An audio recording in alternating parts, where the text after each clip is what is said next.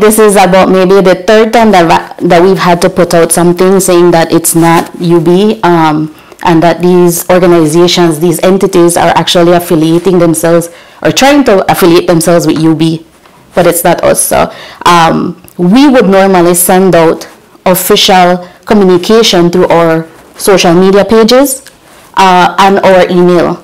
So we would send out to our UB community through our official channels.